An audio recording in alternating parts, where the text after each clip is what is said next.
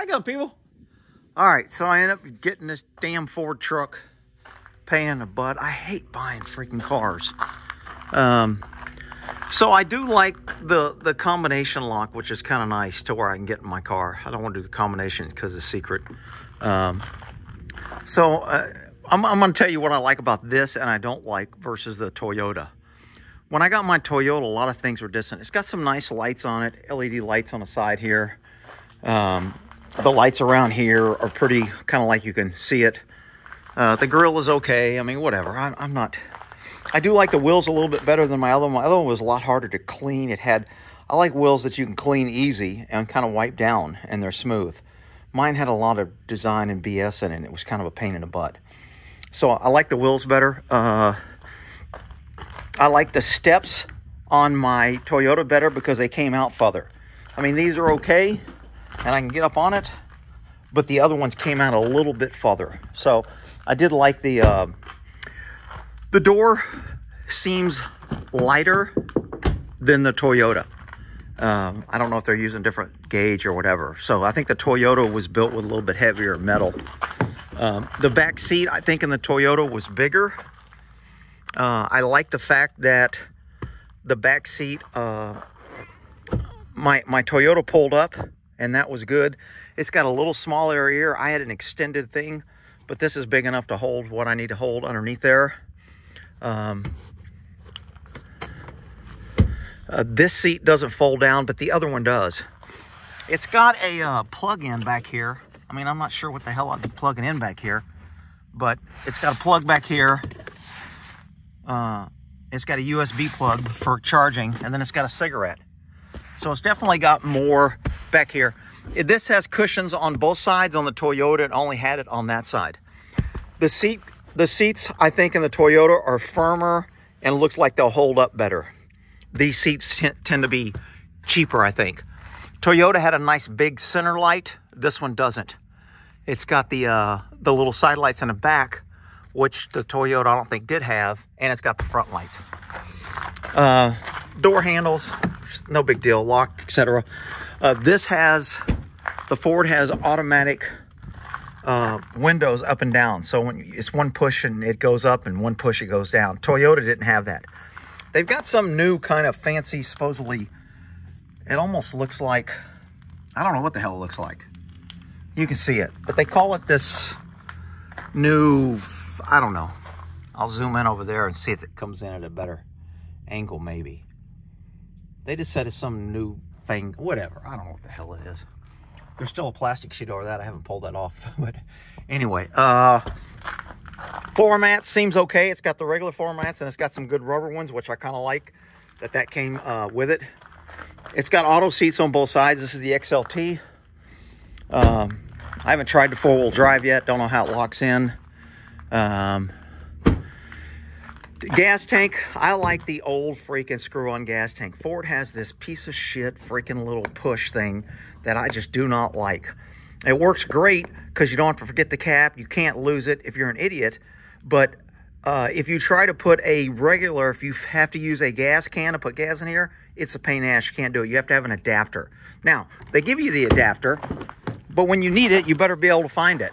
So the adapter looks like, well, shit. I don't know where it's at. See, I already lost it. Freaking, I didn't even use it yet. I lost it. That's the problem with that damn tank. If you're stuck somewhere and you don't have that adapter, you can't put gas out of a tank. I don't know what the hell this means, FX4. I don't need that shit, whatever. The tailgate's kind of cool. Instead of having a handle, it's got a button right here that you push, and it opens automatically. So I can open it with a key or not a key. It didn't come with a bed liner. I'd ask them to add that.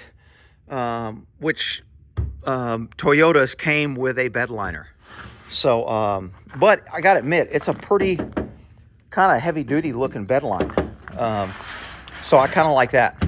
It's got hooks here. I don't know what the hell these hooks are for. Maybe if I wanted to put something over the tailgate, that's kind of nice. Toyota didn't have that. Toyota had the hooks in here like this, the little tie downs and the Ford has this nice 110 plug here, which is kind of nice. So if I need to plug something in back here, I can. It doesn't have a rear window. I like the Toyota because the whole window rolled down. I didn't use it much, but when I used it, it was nice. If I had to stick something long in the front seat, I could poke it out the back window. This doesn't have a back window at all. A lot of them just make noise and leak anyway. It's not a big deal. I would have liked it. Ford has a little side window that is automatic. You can open and close it automatically, and that's an option. But it's not a big deal. I mean, it'd be nice because I use it if I needed it. But other than that, I got underneath. I don't know if this one's higher. It seems like I can see more under the Ford than I could in the Toyota. So I don't know if it's higher or not because I haven't hooked it up to my horse trailer yet. So I may have to get another hitch because my horse trailer has to be level when it's hooked up. So I'll have to look at that and figure that out. Let's see here. This side just flips up also. Here's where the plug, little transformer or power unit is, I guess. Or maybe for the radio. My jack is back there. So this side flips up, but it also flips down, which I really like. So I can have access back here. So I might be able to mount some sort of holder back here. Oh, here's a little plug right there. That's what you got to have if you're stuck somewhere. At least they made a nice place for it. So, and then there's your jack. All right. I think that's it. Again, I haven't... You want to know how much I've driven this car? He dropped it off. I met him at the car out there. I gave him my Toyota, and he gave me the Ford, and then I drove it to here. So that's how much I've had it for 3 days now, and I haven't gone anywhere or driven it yet. I do like this. So you have your glove box here, which is okay. The Toyota's is a lot bigger glove box. However, they have this little secret thing here that it may not even look like it opens, but you got a little button here, which is cool because that's going to be my gun. Rick, you shouldn't tell people that now. Look, you freaking idiots. I'm tired of hiding from everybody. Well, what happens? Oh, look. So I'll definitely be keeping a gun in there because I don't think everybody will know if, say, breaking your car, it doesn't look like, you know, that button opens this. I may even put something over this so the button is concealed. It's got a little tray here, which is okay. And the 2-cup holder here, 2-cup holder here, thing here, USB plug there. Ford was really into the 12-volt, the little plug there for 110. So I've got it front seat, back seat, and in the tailgate. I don't know what the hell that is. It's got a little thing up here. This is a little bit smaller. I kept a little 22 Magnum in my Toyota in this thing. I don't know if this is going to hold it or not. And that's it. So this looks like Pro trailer, and there's a 4-wheel drive. So I'll hook up the trailer and see how that is. I think it's got a towing capacity with the V8 of I thought it said 13,000 pounds. And again, my horse trailer is only 35. Of course, the guy that showed me a car didn't show me any of this. This is everything I found. You want to know what the guy that sold me the car showed me? Man, you got a nice big screen, and it's got all this cool electronic stuff. That's the extent of it. He couldn't even answer any of my questions. So anyway, I'll do that when I'm trashing Ford later. So we take a look at the engine here. I like the way Toyota's hook was better. Their hook is down here at the bottom, and you kind of got to reach in, kind of pull it up. Toyota's was just you slide your hand through, you hit it, and it kind of pushed like that. So I liked Toyota's release better. Looks like it's got a pretty big freaking air tank right here, so it should be getting good air. Air filters here, same. Lots of plastic, lots of... I think the Toyota... I just like the way the Japanese cars, or the old Japanese cars, hell, I don't know where the hell cars are made now, but they just seem neater and more things are in place. I did notice I had a lot more room in between the engine and the front there. It looks like there's a pretty big gap there. So at least I can probably get my hand or something in there. This has, I don't know what the dashboard was on the other ones, but I couldn't see it like the silver one in the back. So the heat shield, I don't know if that's just a heat shield or if it's a sound heat shield also.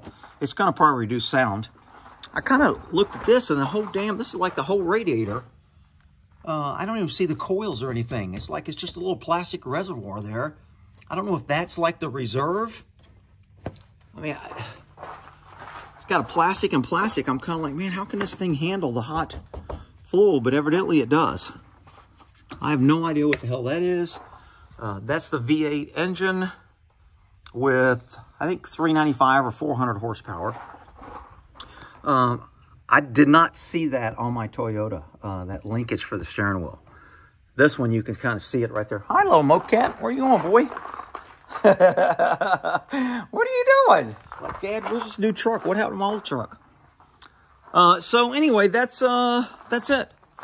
I mean, I'm gonna pull these off and put some goop on there because it's not treated. I don't want it rusting, so I usually will do that.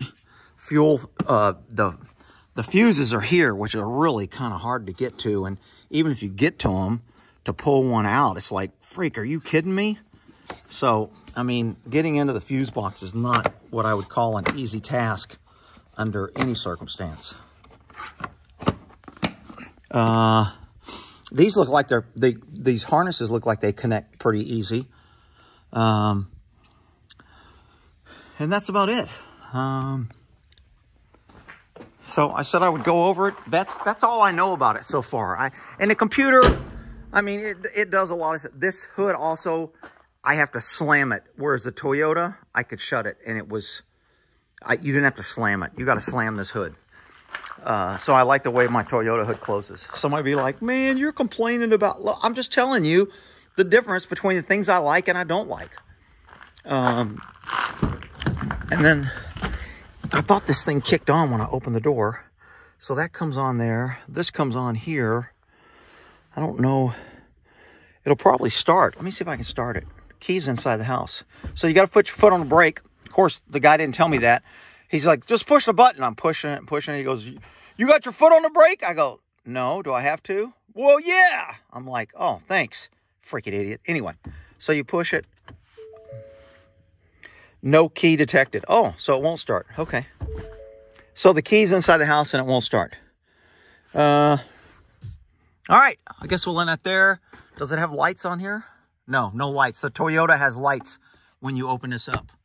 Good job, Ford. Way to chinch on every little thing. This thing right here that opens up, Ford gave you a little tray. Toyota didn't give me any tray. So it's got the normal size junk drawer in there.